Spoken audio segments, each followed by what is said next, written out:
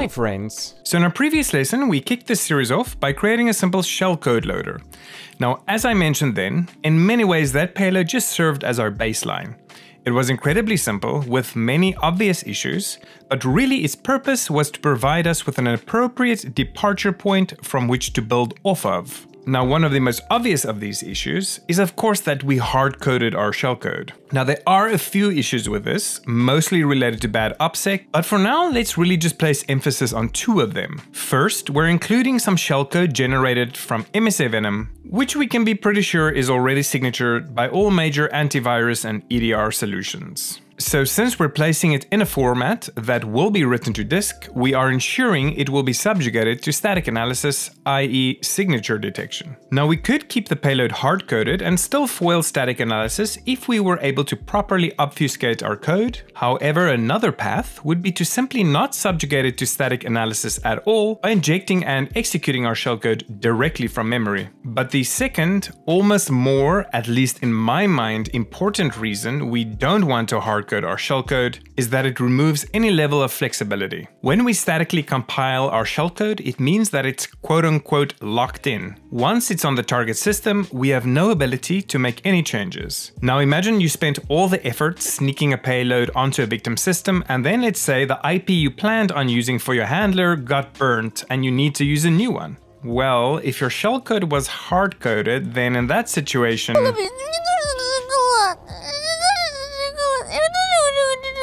your only option would be to start right at the beginning. You'd have to compile a new payload and sneak it back onto the target system, and God forbid you need to make any changes again because, well... Oh shit, here we go again. And so in this lesson, we'll learn an alternate approach. Instead of hard-coding our shellcode, we'll host it remotely on a web server. And then in our code, we'll just use a simple .NET class to download our shellcode from the web server. Following that, we'll perform the exact same actions as we did before. That is to say, we'll allocate memory, inject the shellcode into memory, and then execute the shellcode from memory. So since the shellcode itself will now never touch disk, we're no longer subjugating it to static analysis, thereby decreasing the probability of getting caught. Now, of course, dynamic analysis is a whole different story, and we'll get to strategies on how to deal with that in the future. What's more, now that our shellcode is hosted on a web server that's fully under our control, if for whatever reason we needed to make any change to the payload, we can do so at will. One other major weakness of our shellcode loader you may or may not have noticed is that when it runs, it'll open a terminal window, which it actually depends on to maintain the connection. So not only does this mean our target might immediately become aware of our presence since a random terminal window just popped up, but even if they don't, and they just mindlessly close the window, well then we lose our connection. Look, you want to be elite? You gotta do a righteous hack. So suffice to say, coding our payload to be dependent on a visible console window would not qualify as a righteous hack. And so then, in addition to learning how to remotely host our payload, we'll also learn how to deal with this. Now, just a tiny bit of housekeeping before we get going. First off, you can find this lesson's code right at the top of the description. Second, since we already covered most of the code in depth in our previous lesson, I won't be repeating it here. We'll only cover the code related to the changes we're making. Now, if you didn't catch that lesson and would like to understand the entirety of the code, I encourage you to watch that lesson first, link right at the top of the description. And that's it, friends, so let's do this. So first, let's just dip into some of our new boilerplate code. Here right at the top, you can see we have one additional namespace we are using, and we'll use that in order to download our shellcode from the web server. And then inside of our class here, there are two additional pinvoke signatures we use to import functions that we'll use to hide the console window. And then in service of that same goal, here's our last little line of boilerplate where we declare a named constant swhide. Though it's not strictly required, we're declaring it in service of creating clean code. Now, something to maybe just mention here. just the seed I want to plant so you can think about it regarding clean code. Clean code is obviously a paradigm to ensure that other people, as well as future versions of ourselves, can understand what we've written. Now, of course, here we're learning about payloads, and so it makes a lot of sense to adhere to these principles from a pedagogical point of view. But of course, as you grow and continue to evolve, also keep in mind that there might come a time where you're no longer creating payloads for learning, but for actually using as part of red team operations. In that case, were your custom payload to be discovered, your goal would kind of flip on its head. What I mean is you'd want a blue teamer to sweat as much as possible trying to figure out what this code is doing. So in that case, in addition to a variety of potential obfuscation techniques, we'd focus on writing what we might term dirty code. Now, the best way to learn how to write dirty code is to learn how to create clean code. But just something I wanted to leave you with, something you can maybe think about, is that creating the least intelligible code can become an art in and of itself. Okay, so now as we step into our main function, this is where the actual changes occur. We encounter two lines of code which will immediately serve to hide our console window. Now, to do so, we essentially need two things. First is the handle representing the console window, and second is simply the constant 0, which we of course already declared right above with our named constant sw_hide. So then the first order of business is getting our handle, and we do this by invoking the function getConsoleWindow. From the official documentation, getConsoleWindow retrieves the window handle used by the console associated with the calling process. And so here in our first line, we call the function and assign its value to the variable called handle. And now that we have both parameters required by our function showWindow, we simply invoke it. So we pass to it the handle representing the window, and then after that we also pass our named constant, which of course is just a placeholder for 0. 0 simply means hide the window. Okay. And so that's it for dealing with our conspicuous window issue. So now let's move on to the implementation of our remotely hosted payload. So first thing is we create two variables. First is the string payload URL, and we can see here that we specify the name and location of our payload on the web server. Now, just in general, if you want to get super serial about these things, it would be better to specify a FQDN here and leverage something like CDN or domain fronting, which in general would just raise less red flags. But for now, I'm not going to be too concerned with that. I just wanted you to be aware of it. Below that, we declare an unassigned byte array called shellcode, which will be the container of our shellcode post-download. And so here we get to our new shellcode implementation. At the top, we're initializing an instance of the web client class, which is part of the .NET System.NET namespace we added earlier to our code right at the top. And we're implementing a using statement in this case, just to help ensure that client, i.e. our web client object, is properly disposed of after the scope ends. This is just good practice for managing resources efficiently. We can see here that we're using the download string method of our web client object and passing the string we declared above as the sole parameter. And then we're assigning the return value, which will be a base 64 encoded string, i.e. our encoded shellcode, to this new variable called payload base 64.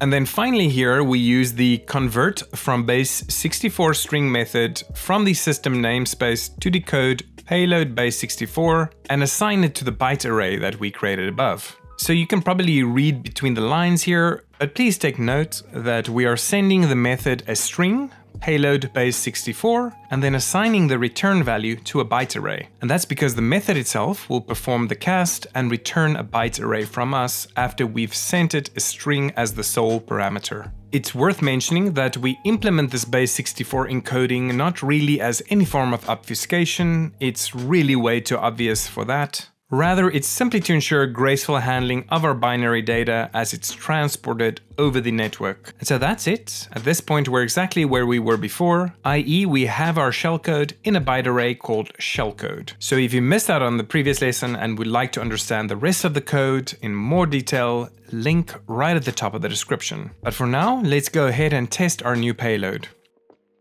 Okay, before we actually get to testing our code, I just want to mention that since we are now implementing base64 encoding, there are actually a few things we do want to take careful note of in terms of data types. It's good to be aware of this because if you mess it up, it won't work. Now, as always, we simply start by generating our shellcode using MSAvenom. Here, I'll run the exact same command as we did in the previous lesson. So now we have our output in shellcode.txt, and you might think, okay, great, let's just go ahead and use the conveniently built-in application base64 to encode it, and Bob's your uncle.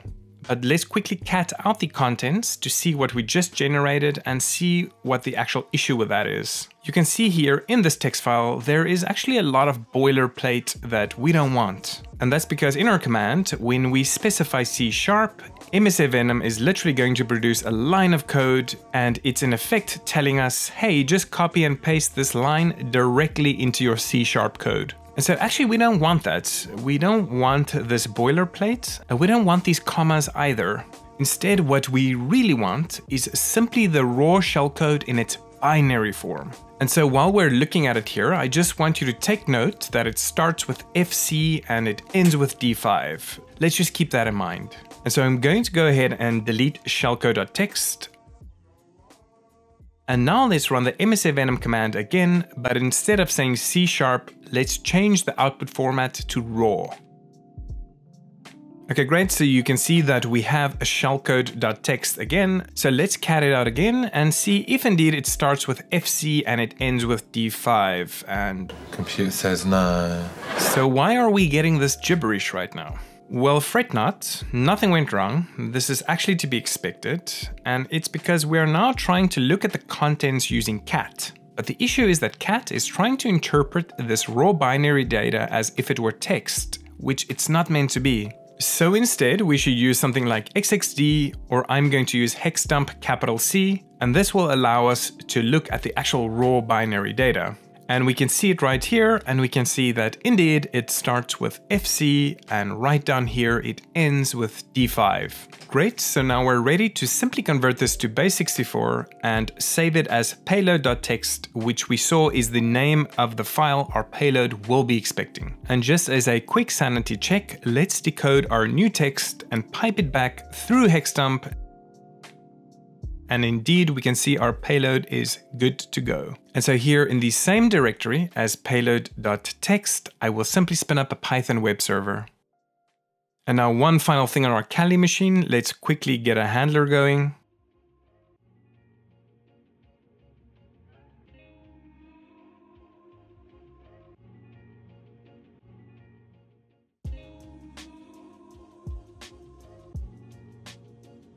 And so we have our handler listening, and we also have our Python server in the same directory as payload.txt, which contains our base64 encoded raw binary shellcode.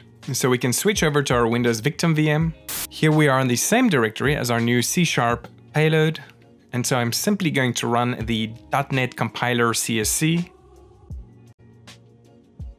And we can see here that we successfully compiled our code into a binary called remote.exe. And so now let's run our binary, but I don't want to do so from terminal. So rather, let's go ahead and double click on it in the GUI. And we can see here that yes, indeed, our console window immediately closed. And now back on our Kali machine, we can see that indeed we have our connection. Big success.